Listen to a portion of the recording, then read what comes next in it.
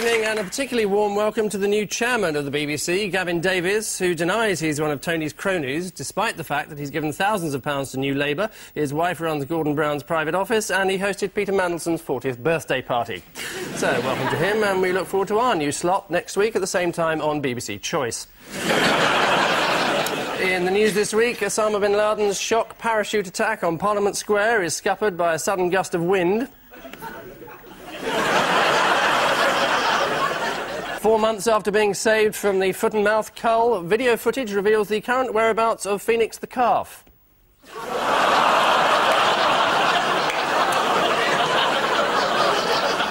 And as investigators look to the Arab world for the evil mastermind behind the terror campaign, all evidence points to one.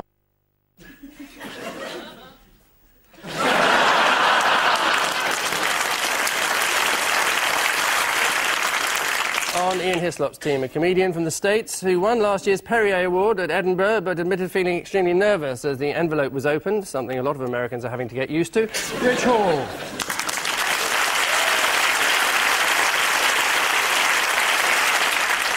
And with Paul Merton tonight is the author of Geoffrey Archer's biography, with which Lord Archer refused to cooperate, resulting in it being full of barefaced facts and glaring accuracies. Michael Crick.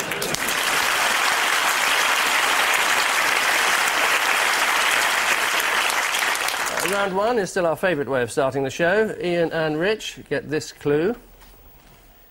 That's a plane. It's one of Blair's advisors. Ah, the President! Oh, can't remember who he is. And that's Gracie Fields, isn't it? Or is it Dame Vera Lynn? Neither, I think you'll find. Oh, right. But she is entertaining the troops. Is that in alphabetical order? I don't know how she's going through them, but... So, what is the title of this war? Well, they debated over this. For a while it was Infinite Justice, and then they changed their mind to Eternal Justice. Yes, I think they eventually settled on Enduring Freedom. Enduring Freedom. Enduring Freedom. Right, I think they should just call it Find the Guy Before He Anthrax My Backyard. Although this was announced by Colin Powell, who doesn't seem to be able to even pronounce the word Colin. No, he's a dove, though, isn't he? He's one of the moderates.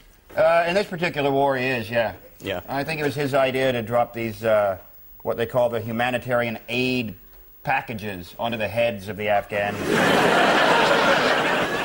And I don't know if you saw the actual contents of the, they're called daily food rations, and then underneath it says, a gift of the people of the United States. A gift. But it says it in 3 languages. Yes. Which are... Spanish, French, and English. Good. And the actual ingredients are freeze-dried red beans and rice, peanut butter, jam. These are all the ingredients of a Cajun child's diet, but not and a moist towelette. I'm not making this up. A moist towelette. And it says in 3 different languages, do not eat. Given that there's a 3-year drought, I would imagine that would be the most mouth-watering item in the entire... But Bush now seems to be happy to befriend the Pakistani leader, even though 2 years ago he didn't seem to know General Musharraf's identity. The new Pakistani general has just been elected. He's not elected. This guy took over office. He appears he's going to bring stability to the country, and I think that's good news for the subcontinent. And you can name him. General. I can't name the general. And it's... General.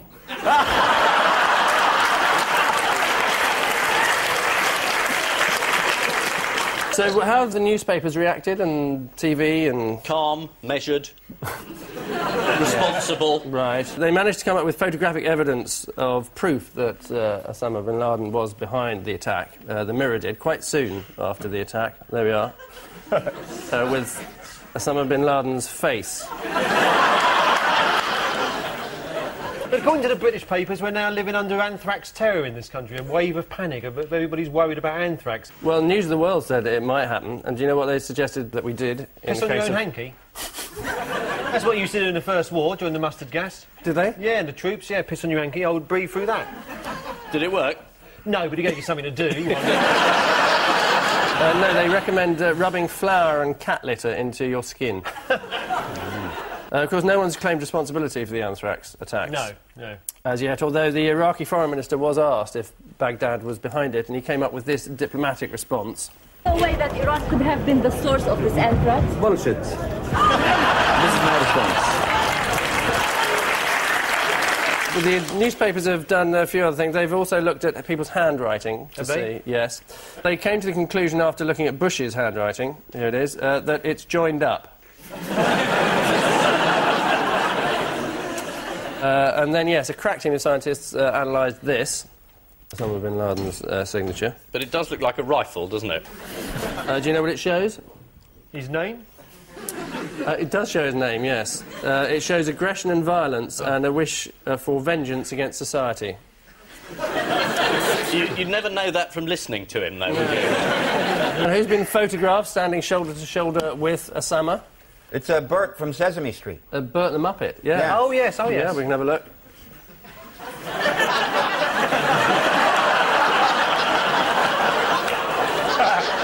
And the TV coverage, has that been any more sensible?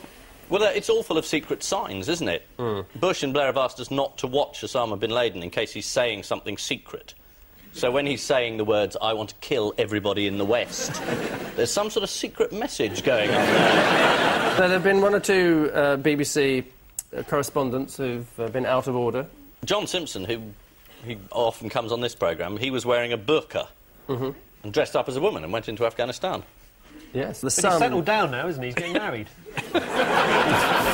Met a nice man out there. That's nice for him, isn't it? Yeah. This worked out very well, actually. Excellent. There was one quote in one of the papers that said, read how John Simpson was smuggled inside the Sunday Telegraph.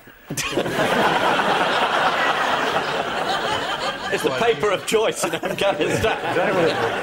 Well, the Sun did show us how he might have looked. Yeah. It could be him, or it could be the person that turns up at the end of the Scooby-Doo cartoons. It was the fairground owner. Who's been benefiting from the war thus far? Effigy salesman. Yes, they've been doing well. Spore cultivists. Evidently. And the troops, of course, have been entertained by Jerry, as we saw. That's a benefit, is it? Yes. And Steps and Bobby Davro. If that doesn't put them in the mood for killing people, I don't know what will. And, of course, Jo Moore, the PR officer.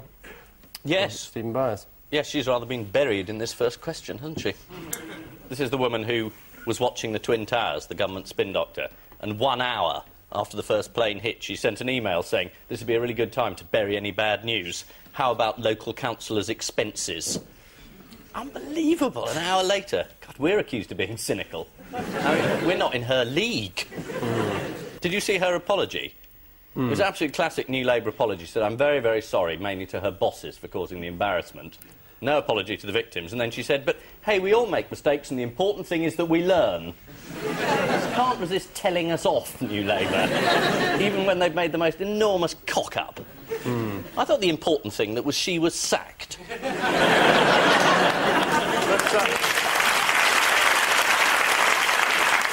It's the war on terror in Afghanistan, where America's precision bombing of military targets has intensified with the use of missiles so accurate they can hit the exact centre of a big red cross.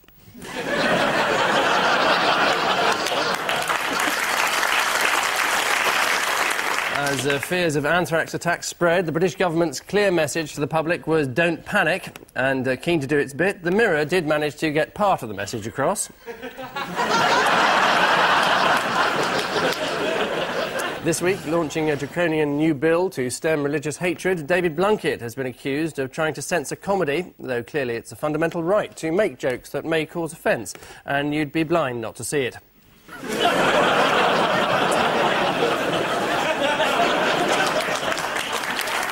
Paul and Michael, another story which fortunately refuses to go away. This is Mary and Jeffrey Archer. Liar. William Hague. William Hague, yeah. The man who said he was a man of probity. And Ted Francis, the man who brought Archer down. There he is again, the liar. And here he is in the dock giving evidence in his play, which he didn't do in his court case.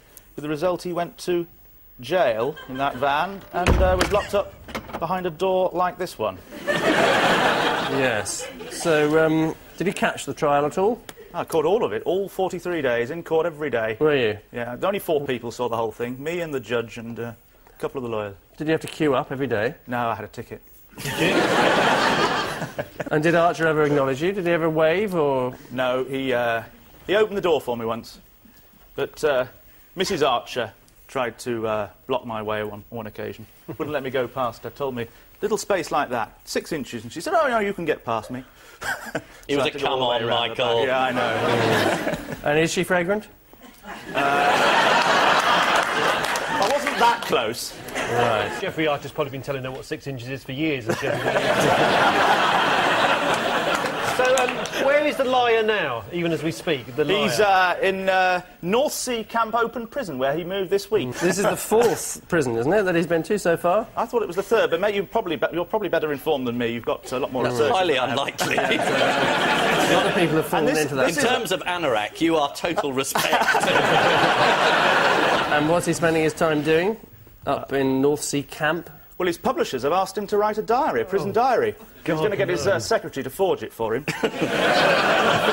Do you feel sorry for him at all, Michael? No. Right.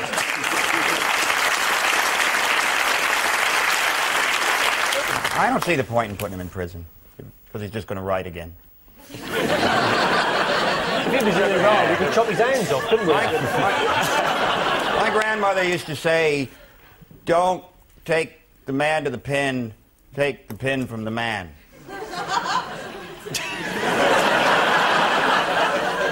Was she a well woman? No. But imagine, you know, if things had turned out differently in these troubled times, he could now be mayor of London. We've Chills heard the of blood, it. isn't it? You wrote to Haig, didn't you, even before he was standing for Mayor of London, to try and warn him? That's right. I wrote to Haig and said, there are 6 great stories about Archer which the world is waiting to uncover. And if you want, I'll come and tell you what they are. And did he get a ignore me. response? Have they been uncovered, these 6 great stories? I'm afraid so, yes. All of them? Yeah. You haven't got a special one, you can hold it back. But Archer's obviously very aware of your interest in him. We've got a clip of him here complaining about the way that the BBC make programmes about him. Oh, hello, Mr. Crick. What do you think of Jeffrey Archer? Clip, clip, clip. Oh, come on. Who are you kidding? You wait till I'm mayor, you'll find out how tough I am.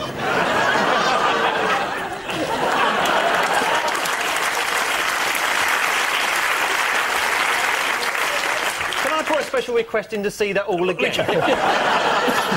Yeah, well, I don't see why not. Let's have it again. Oh, hello, Mr. Crick. What do you think of Jeffrey Archer? Clip, clip, clip. Oh, come on.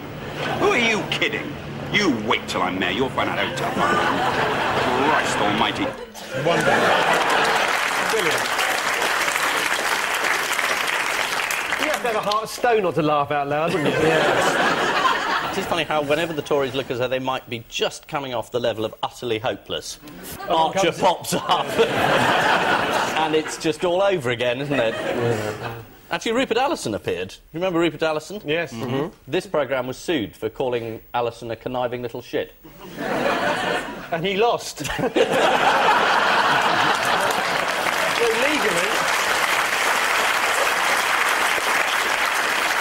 legally, he's a conniving little shit. Yeah. And this week a judge said that he was a dishonest witness. So now even the judicial system agrees with us. Yes, we're exonerated. Yes, it's the trial and imprisonment of Lord Archer. After the verdict, fellow disgraced Conservative Jonathan Aitken gave a bleak description of the treatment Archer could expect on his first day in prison. He will be put in handcuffs, he will be intimately strip-searched, and there may be a bit of unpleasantness. In effect, just the sort of thing he used to pay 70 quid a time for. So at the end of that round, these scores, unlike Jeffrey Archer's diaries, are identical, being as they are to all.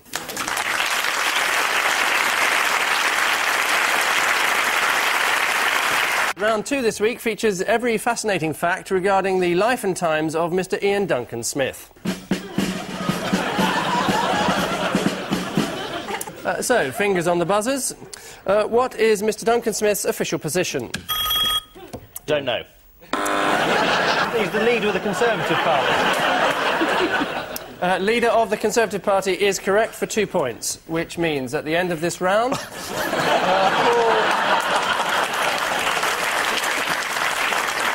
Paul and Michael lead by 4 points to 2.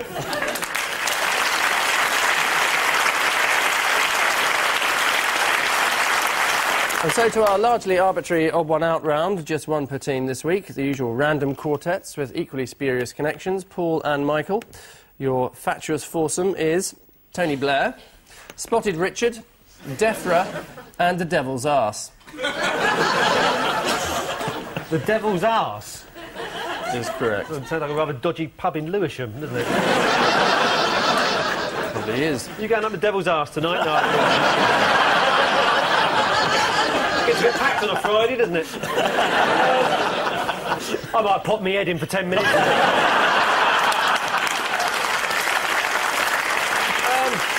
Right. DEFRA, that's the Department of Rural Affairs, is it? Or something like that? It's a word to that effect, yeah. Department of Environment, Food and Rural Affairs. Yeah. Right, OK, so that's a new name change. I think it must be about changing names. Spotted Richard, if there's probably been some sort of thing about Spotted Dick is rude or something, I don't know, some idiotic thing. The Devil's Arse, I mean, probably some sort of cave, isn't it? Probably as a tourist attraction, it wasn't doing very well. It's probably now called the Grotto of Loveliness, or Slime World. I think Tony Blair's the odd one out because he hasn't changed his name, unless, of course, you count that he's shortened his name from Anthony. You're almost right. The answer is that they've all had their names changed for PR purposes. Right. Apart from Tony Blair, who had his name changed on his file by a trainee at the AA. From Tony Blair to Saddam Hussein, a.k.a. Twatface.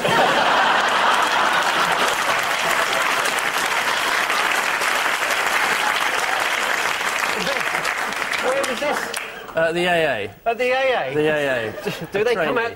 So he breaks down, he has to give that number over? He was sacked, this guy. He'd only been at the AA for 2 days. Big surprise. Yeah. Spotted Richard. Yes, you were virtually right. The new name for Spotted Dick at Tesco's, according to Tesco's corporate affairs man David Saw. Customers are embarrassed by the name. And David Saw should know, really, shouldn't he? The other reason is that Dick is old-fashioned abbreviation for Richard, apparently. Nowadays, the more trendy abbreviation is Rick or Ricky. Spotted Ricky. But not Rich. I can't help noting Rich. No. Not fashionable. Rich is not fashionable for Richard. Not a fashionable abbreviation, according to Tesco's. They're right. And DEFRA, yes, is the new name for MAF. Yeah, as was. It's a more sinister name, though, isn't it? DEFRA. You know, the man from MAF is at the door, fine, you can open the door. The man from DEFRA, you go and hide under the sofa, wouldn't you? And Devil's Arse, yes, is the new name for the Peak Cavern in Derbyshire. The new name?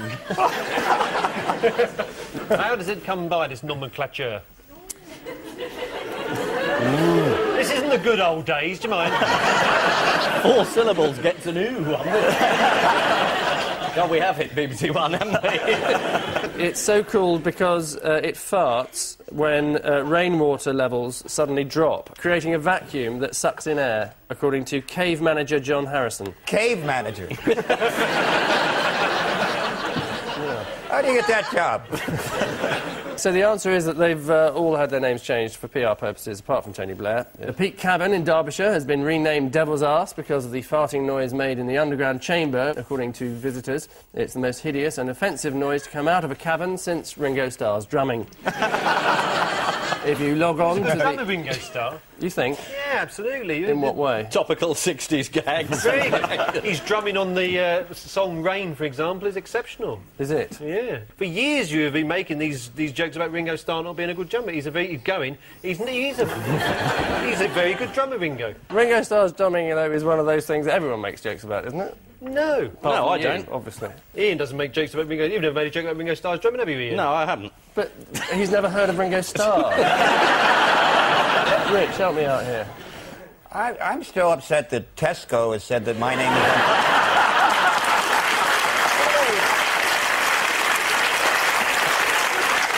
Ian and Rich, your dangerous head cases are Osama bin Laden, Ian Duncan Smith, Martin McGuinness and Jeremy Paxman. Osama bin Laden, or as Tesco likes to call him, Ozzy.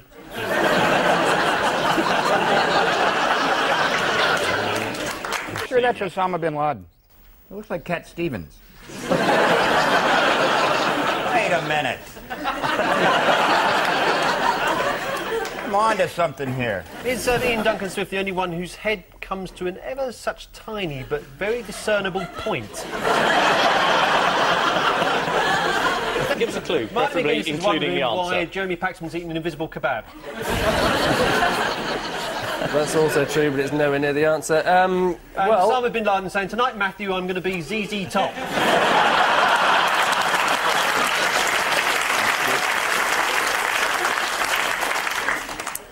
well, as you'd expect with these four, it involves sport. They all support Stoke City. You might get there via the book that Jeremy Paxman has written, if you're English. aware. A book about Fishing. fishing. Yeah, he read a book about And fly Martin fishing. McGuinness goes fishing. Osama bin Laden. He's written a book. Well, his pen name is J.R. Hartley. That's it. I knew I'd seen that face before. That's the first lead the FBI have got. It's very old. I'll give you 1 point for this. The answer is that they're all keen anglers, apart from Osama bin Laden, who apparently prefers to use hand grenades to blow the fish out of the water. Martin McGuinness also keen on fishing and poetry, although he said he might give up fishing if it's proved to be cruel. And Paxman, of course, wrote... do you know the name of his book? Obviously not. No. Fishing for fun. No. Come on, fish, come on.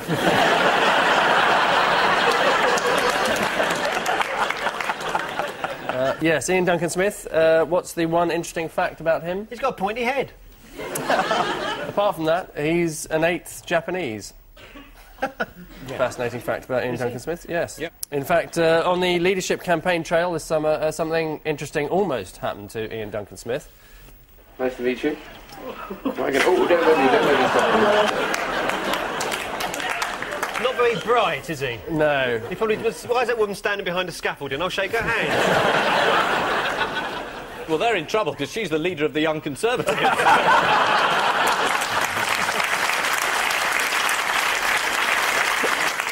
And so to the Limp Biscuit, that is our final missing words round, the usual sample of headlines. So, pray silence for 600 frozen sheep, what? Baffle farmer. We have to thaw a herd.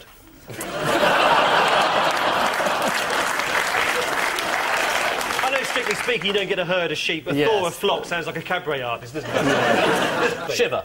Oh, no, they spilt off a motorway bridge. There was a crash and they fell off the bridge, all these sheep. How would the tabloids describe that? Fall on top of you. Or put it in barred accident. Not quite that bad. Rain on cars. You It's see, simply... well, I got the story. Yes, virtually there. A police spokesman said it must have been a bit of a shock for drivers to see hundreds of dead sheep falling on top of them. Thank God for police spokesmen. Where would Exactly, and as if proof were needed, here it is. Next, what was cheat on quiz show? Archer. Is the right answer.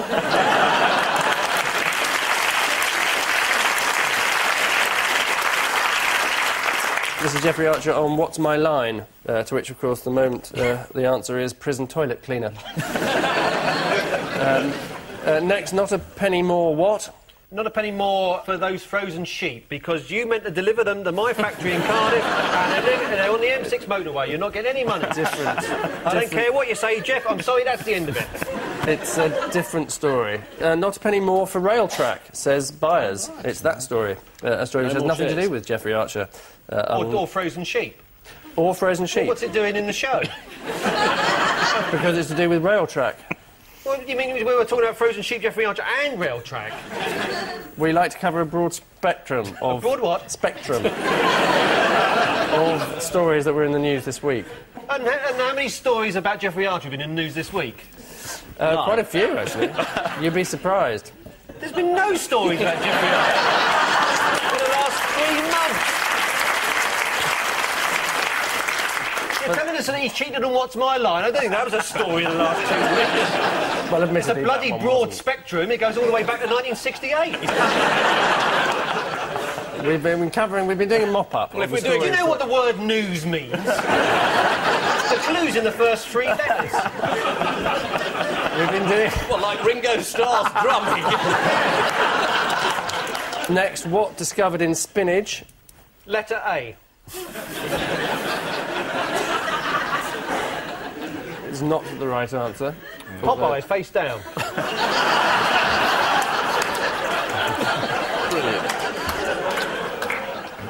Equally incorrect. Oh, Osama bin Laden. No. Face of Satan. The answer is cure for blindness, is what's being discovered in spinach. The spinach protein could help many people who are blind or semi-blind to see again. Dr. Eli Greenbaum told a lamppost. Next, judge your what? You're free to go, Mr. Hislop.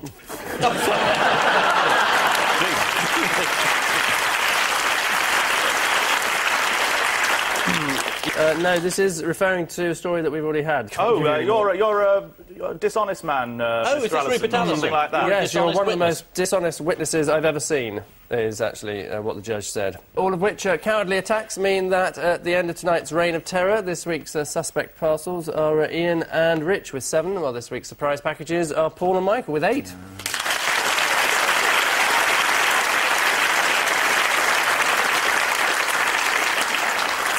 But before we let them loose on an unsuspecting world, the danger and excitement of our caption competition...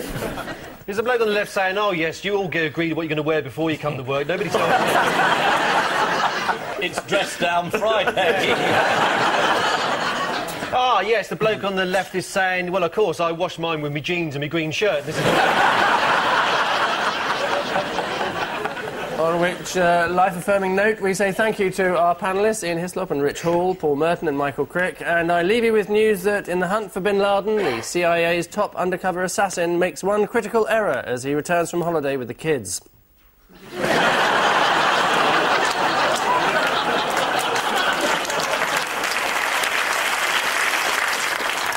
In the mountains of northern Afghanistan, after a month without any action, there's evidence the SAS are getting bored.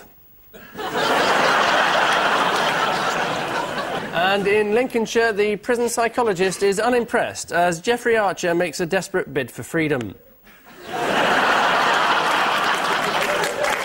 Good night.